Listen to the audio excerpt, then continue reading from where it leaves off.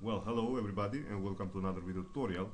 My name is Peter Drakulic, and in this video tutorial I would like to show you the proper way, the right way for adding some bones to a model, okay, in such a way that you won't have any problems later on when animating those bones. So let me show you first the wrong way for adding bones.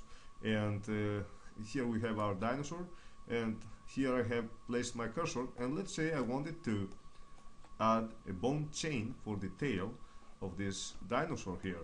So Shift A, and I'm adding a armature single bone. Okay, now let's tab into edit mode, and having selected this tip of the armature, let's move it somewhere here.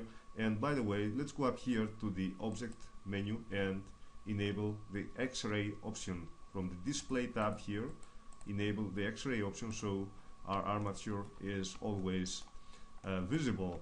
Now, first, the wrong way. Well, normally I would like to grab this tip here and place it somewhere here. And now, since let's say I wanted to have 4 or 5 additional bones here, all I would like to do would be to press E and extrude the bone. Well, this is not the right way for doing so. Yes, you can do this way, but this is not the right way, and let me show you why.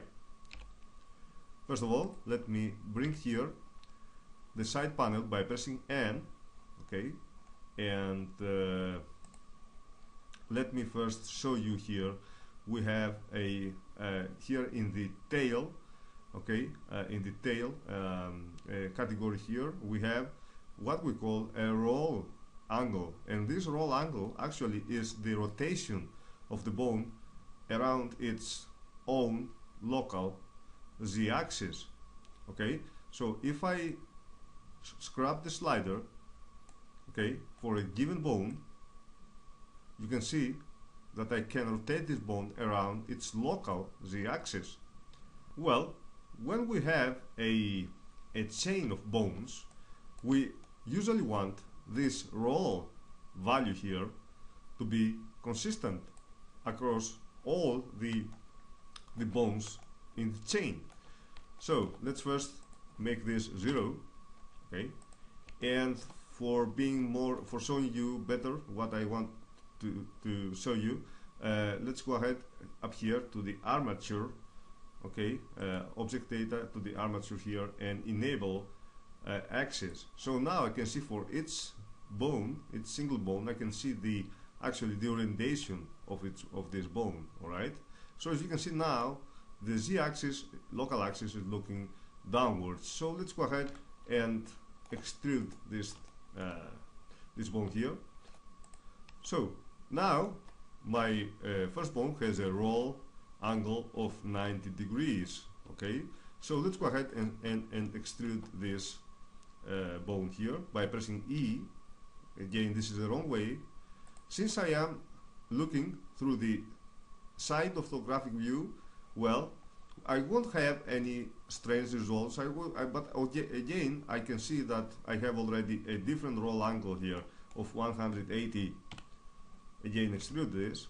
Of course, the rest of them will be consistent. But look at that.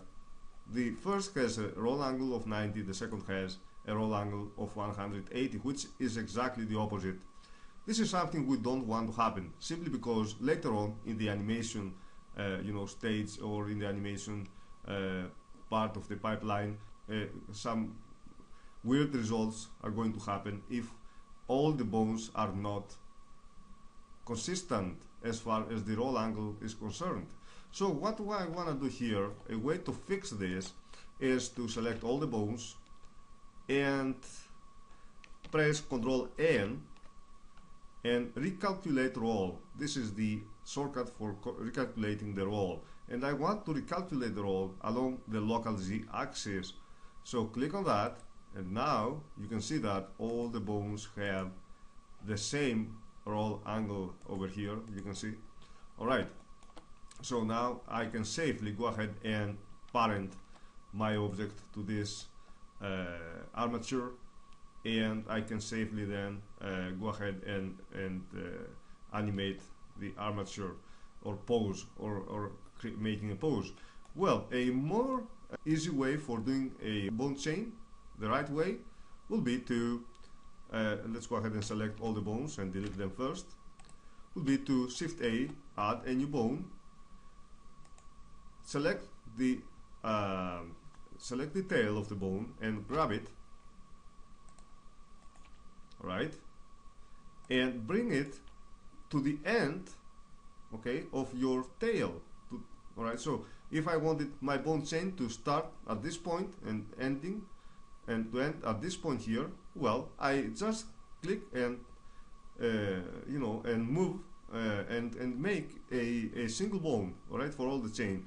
And then I select, pressing A, selecting both the tail and the tip, and I'm pressing W and subdivide this bone here twice perhaps, so I have 4 bones now. Well, now you can see that the roll here is consistent, alright, and as you can see it has the value of 0. Now if you wanted to change this value to something like 90 degrees perhaps, another way for aligning the bones the way you want them to be will be to select all of them and press Ctrl R. And Ctrl R actually this does is it allows to rotate our bones around their local, you know, z-axis. Actually we're controlling the roll of the bones this way. The interesting thing with the Ctrl R shortcut is that you can either you know, manually adjust the roll, or you can type a value for the roll like 90 degrees. Right, so this way you can affect all the bones in the chain and make them have the same roll value, a consistent roll value. Of course you could do this individually for each one of them, right, but this is something you generally don't want to do, because we want all the angles, the roll angles I mean, to be consistent. Now a very interesting way we have, alternative way we have for drawing chains of bones in our armature, that would be to, let's go ahead first and tab into edit mode here and select all the bones and delete them, would be to use what we call skeleton sketching. And if you press N and bring this side panel here, right, this side panel here, when you have selected an armature and you are in the edit mode for the armature, and if you scroll down a little bit, here you can see somewhere here an option called skeleton sketching. And what this does is that allows actually to sketch, to draw a line, okay, and this line is going to get converted into a bone chain very easily. Now go ahead and enable the skeleton sketching here, and there are quite a few options here, but we're going to stick with the basics for now. Okay, so you generally want to set the type here to fixed, either fixed or adaptive. We set this to fixed, meaning that we have the option to define the subdivisions of the bones we want to be in the bone chain, alright, from beforehand. I mean, let's say I wanted 4 bones to get drawn for a given length. So now I'm hold down the left mouse button, click and draw those lines. Alright, this line here, as you can see, 4 new bones have been added. Now, in order to make this line here a bone chain, an actual bone chain, you have to click on the convert button here. But by the way, if you don't like the line, you can just go ahead and delete the line by pressing delete on the keyboard and try once more. If you select the quick sketching here option, then instantly after you left the mouse button and you right click to escape, a new bone chain has been created. If you have this unchecked, so let's go ahead and delete all the bones. Alright, now enable the skeleton sketching, and if you have this quick checking unchecked, disabled, then you have manually to press convert in order to make the line an actual bone chain. So let's stick with this for now. Let's click and drag.